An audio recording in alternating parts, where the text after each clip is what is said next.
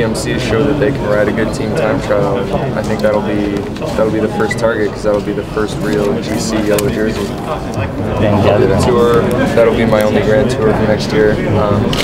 Maybe a few years down the road, I'll maybe try a different one, but for me, still young. I don't want to burn myself. Thank you.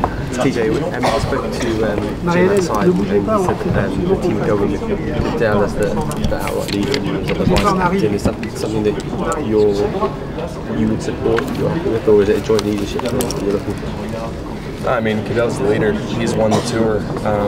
This year he had a bit of health problems, but I think he's gotten that sorted out. So if he comes back healthy, he can win the tour again. But whatever decision we make in the race is going to be the decision that's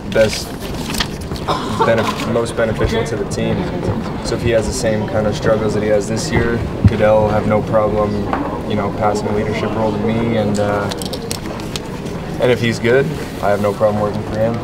Does it somewhat take the pressure off you a little bit going in there, knowing that for the next 8 months or so, longer, that Cadel will be the main focus for the media, that he will be putting him forward as the main team leader? Yeah, I think so. I think that's actually what helped me have such a successful tour this year, was that I didn't have any pressure. I just kind of stepped into the role once, based on events. When Cadel started struggling, I just went ahead and the spotlight wasn't on me, so it was gave me a more relaxed approach. I mean, realistically, what are your ambitions, your personal ambitions for next year's tour, putting aside the issue of Cadel and you want to go there and improve on top 5 and get onto the podium? Well, I just take the season as a whole, and I want to win some sort of stage race throughout the year, maybe Paris, maybe California. As far as the tour ambitions specifically goes, I'm still eligible for the white jersey. I'd be happy to win that one more time, but I'd be even happier if someone in the team wins the tour.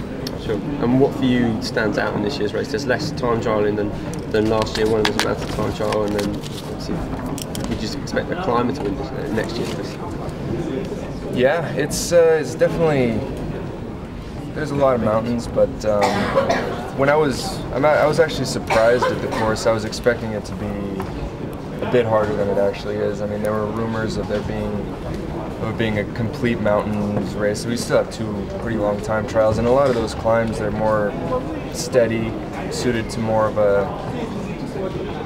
a grind out one tempo kind of climber rather than an explosive climber. So I think, it's pretty dynamic, but I like it. I think it's pretty well suited.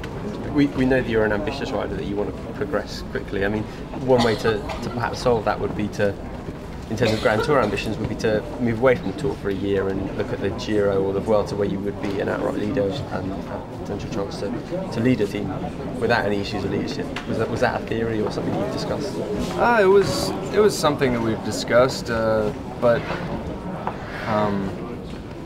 Yeah, the tour is a tour, and the other 2 Grand Tours conflict with the American races. So the team thought it was pretty important that we go to California and Colorado, and to be a part of a tour-winning team, even if it's Cadel, that would make me pretty happy. Sure. Thanks. Yeah, you're welcome.